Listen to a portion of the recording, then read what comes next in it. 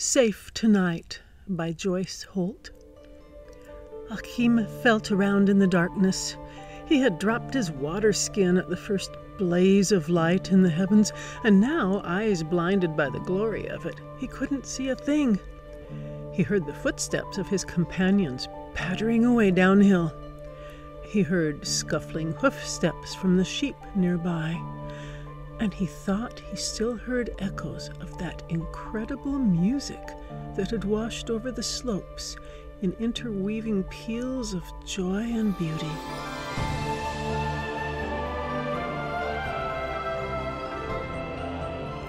The air smelled of lightning after a storm, though nothing but breezes wafted across the land, calm, peaceful, silent.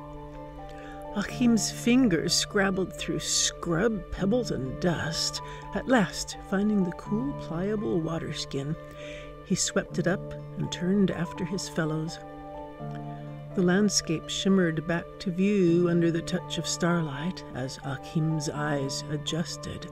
He saw his last companion vanish around a turn of the path far below, and he saw a movement close at hand.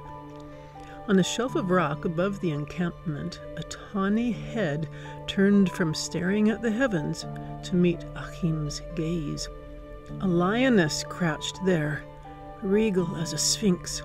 Her pupils, still widening from the slits that served in bright surroundings, took in his presence, but she showed neither fear nor fury. The tip of her tail twitched. She let out a breathy sigh.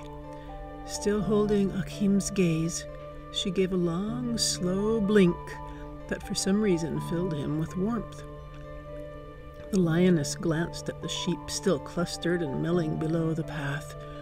She sniffed, rose, and turned away, vanishing uphill like a shadow among the scrub.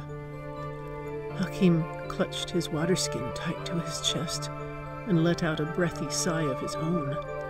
The flock would be safe without its guardians this wondrous, silent night. He set out, like his companions, for Bethlehem.